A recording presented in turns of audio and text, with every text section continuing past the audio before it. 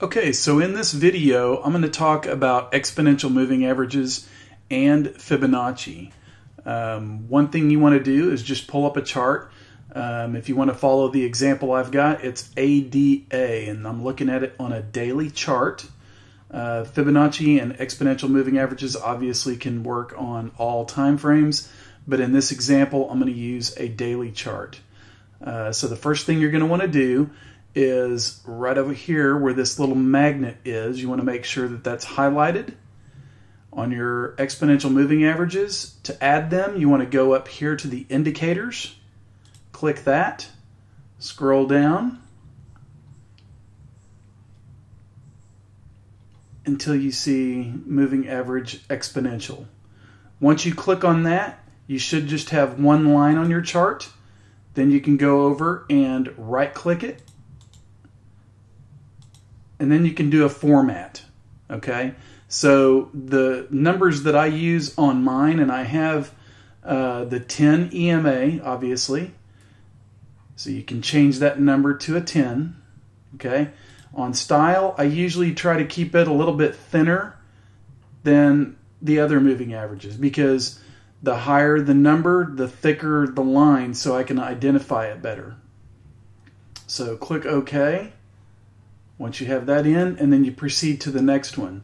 The next one I have is a 20-day EMA, so you can add that one and change it. Then you can go to a 50 and add it, and etc. and etc. Now the only ones I use are a 10, 20, 50, and a 200-day moving average, okay, exponential moving average. So those are the ones I use, and so I'll explain what we're looking at. Okay, so when you've got an uptrend, obviously everything in a bull market, and I'll scroll out just a little bit, and this one didn't have a whole lot of data, but you can see where it breaks out here, and everything is chasing, upwards. That's your exponential moving average. The minute that it starts getting too far away from, say, like the 50, then you can almost expect a drop at some point. They're going to come back and they're going to test those moving averages. So that's the one thing you have to watch out for. So we've got the 50 EMA right here. It breaks it, and then once you get the 10 and the 20 crossing back over each other, then the 10 starts leading it down. And you can see where it had a hard time getting back above the 10 EMA, and if it did, it couldn't get past the 20. So now we come back over here, and this is back in March. So it finally hits a bottom. But how did we come to that bottom? Okay, so that's where Fibonacci comes into play. So we're going to take this little indicator right here, just down below where your trend line is. We're going to click on it, and we're going to go Fibonacci retracement.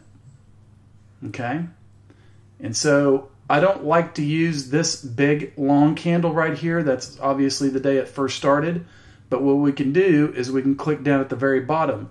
This magnet right here will make sure that you click on the bottom price, and it's not guessing where the bottom is. So you click on that, and you can come back up to a top. And so when it gets up here, it gets down and it hits the 78.6 and drops below it. Okay? But here's where other indicators come into place, or TA. So you can take a horizontal ray, you can come back over here, and you click on that, and that was an old area right there where it came back down and tested when it was making the bull run. Comes over here, and that's where it held up.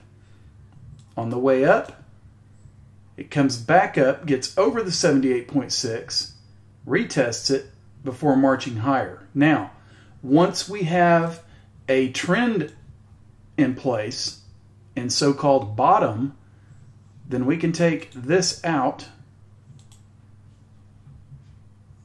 and we're going to take this out. And now we're going to try to figure out where we're bouncing to. And this is for long-term holders. I'll get into a shorter time frame here in just a second. But this is where you have to look at long-term views, and then you can start working your way back in, because if it starts making a big move, people tend to overlook where a bigger resistance or support was. Okay? So let's go here and do another Fibonacci. And we're going to click on this top, and we're going to go down to this bottom. So basically what we have here is from this top to this bottom, it worked its way up, and it's hitting resistance at the 38.2 retracement. Now the other thing I'm looking at is the exponential moving averages. I would stay bearish this whole way down as far as a long-term holder until I start to see these lines starting to get closer to each other. When they start getting closer to each other and the 50 flattens out, and now you've got your 10 and your 20 holding and trying to hook up, and then they push through. That gets you the move up. Then you're looking to your Fibonacci for your, as far as targets. 38.2 would be your first. You could, if you're a long-term holder, you could always take some off the table and then wait until it dips to add again, or you still have some left over in case it runs. So that is on this little move right here. Now obviously it retraced back down off this. So now what we can do is we can do another Fibonacci retracement. And we'll take it down from this bottom to this high. Okay? Now one thing you'll want to do is when you get this, you're going to see all kinds of numbers, and you can already see where it broke through some prices.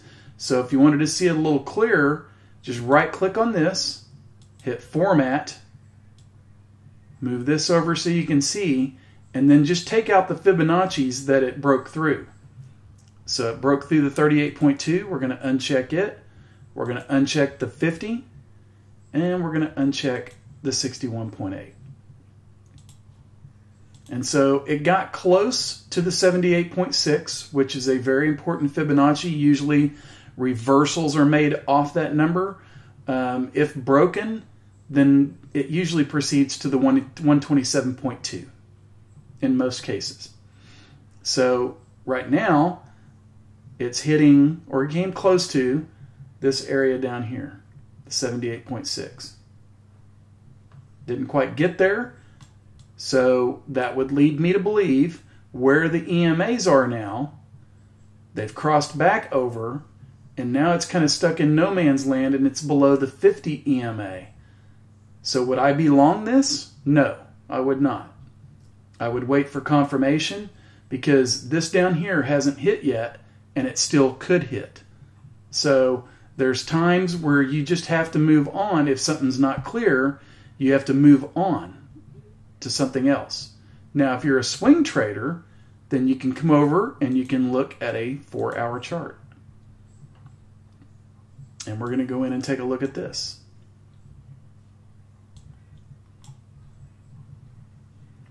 Okay, so you'll notice in that whole downtrend, here's your 200-day moving average. And usually when you see a thickening or a widening gap right here in your moving averages, that means stronger the resistance or stronger the support. Okay, and at some point though, when it gets too far, it is going to make a turn. But in this case, you can see it had to wait until the 200-day moving average got hit down in here before it wanted to turn and go up. All these moving averages converge, and then it turns it back up. So that's what you got on the 4-hour chart. Now, if you wanted to do a Fibonacci on this, you're basically looking at swing highs and swing lows. Okay? So we're going to start over here. And if somebody was to take a position or wanted to, you click on that, and then you come over here and you click on the high. And you can see where it came down and hit this 78.6 retracement. And that turned it around and it reversed off that. Okay? So you would still probably want to keep that Fibonacci up there just in case it did break the 78.6, that you could come down and take a look at where it is at the 127.2. That would give you support if it makes a lower low. Now that we've made that low, we can do another retracement from here down to this low. And now you'll have to go back in and format it again and add in your other retracements. 23.6, 61.8. And so on the way up, it was breaking all these, okay? So we're going to go in and we're going to take out the 23.6. We'll kind of clean it up so you can see what's going on.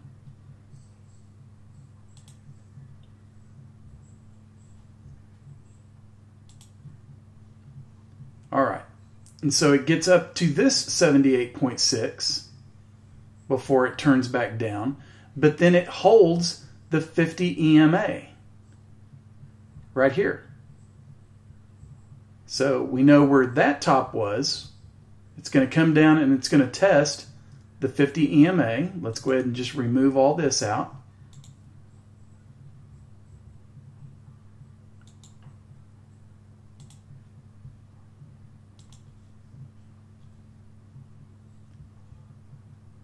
And if you wanted to see the Fibonacci that it hit at the 50 to be able to maybe take that trade, then you draw it from swing high to swing low. And there we go. Take that out. So from here to here, with those moving averages getting closer, it held a 50% retracement before finally making the next move higher.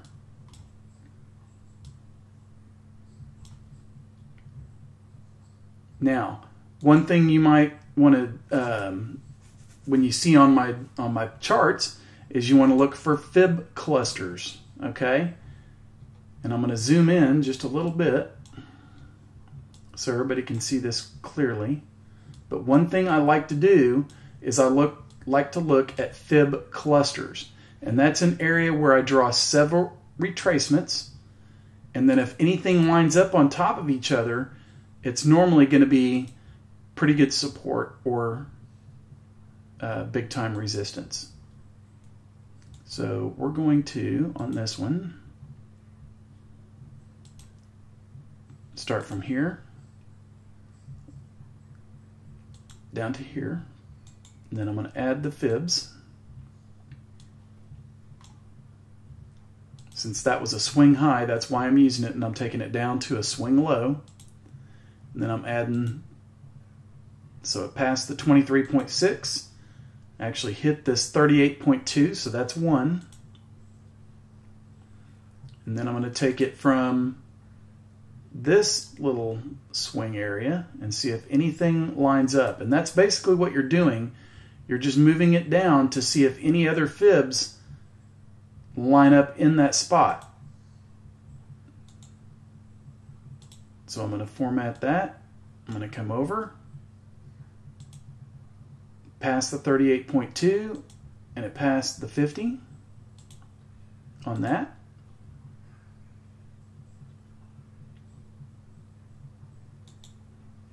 Just want to make sure I've got the 78.6, and there we go. So when you're going, and obviously we're looking back in time, but from here to here, and from here to here. And right there is where you come up with a fib cluster. And they're really close together, within 30 sats. So that tells me, and it's a 38.2, and it's a 78.6 combination. That is very strong. That is very strong resistance right there. Not to mention that you've got the exponential moving average, the 200-day, hooking down. So as it's coming up, the 200 is coming down, and so it finds that resistance. Now, even though it made the nice bullish move here with your smaller moving averages, that's where you get a swing trade. that's a swing trade for you. But unless you're long term, you're looking at a swing trade right there. So now we have to go and we have to look at and see what's going on now.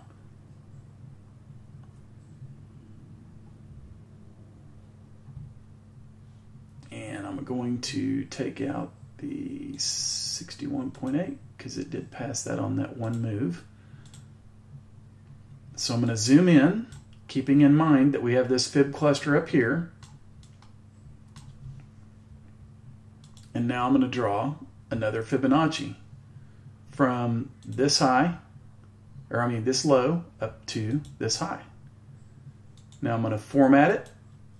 I'm going to go in, and I'm going to add back. So it's past the 38.2,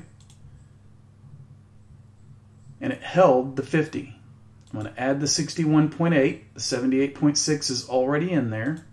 So now we can see where it bounced off this move. It bounced off the 61.8 retracement. Now it's trying to get back through the 10 EMA and the 20 EMA, and maybe wanting to test the 200-day moving average. But what do we have to do? We have to go in, and now that we've made a higher high right here, we're going to go in and add another Fibonacci. So click there and draw it down to here. And then we're going to format it. And right now it looks like it barely went above the 50. So I'm going to take it out. And so now here is where you've got your upside resistance. And if we were to look at it, this 200-day moving average is coming down to the 78.6. So we could naturally take a look at this and say, okay, the 10 EMA is holding right here. It's starting to curl. And as long as that holds, you can take a trade with a stop loss. Depending on your risk is where you would want to put your stop loss. Right now, the stop loss, at least for me, would be the 10 EMA. Depending on your risk is going to determine where you want your stop. So the 10 EMA or just actually below it would be my stop loss. And then you could actually take a trade possibly up to the 78.6 retracement. Now I'm just throwing this out there hypothetically for learning lessons. I do not have a position in this. So I wanted to get that disclaimer out there. I just picked this chart because it was in the A's and I'm just, it was easy to kind of spot. So anyway, that's what I've got on Fibonacci and exponential moving averages and fib clusters. So you look at all those combined as well as your stochastic RSI. It can give you clues. Some moves may not be as much as others, depending on where moving averages and Fibonacci is. So that's always something to look at. You're not looking at just trading a stochastic RSI. It can stay oversold. Okay, so right here, everybody's thinking bottom, and what happened? It went lower. So anybody trying to play that, unless they had a wide stop loss, was going to get taken out. So you're waiting for confirmation. Waiting for confirmation. Get above the 10 EMA. Watch your Fibonacci. Pick spots to get in. You don't have to rush in, but this is Fibonacci and this is exponential moving averages and how I look at it. So I hope this helps, and let us know if you have any questions. Thanks.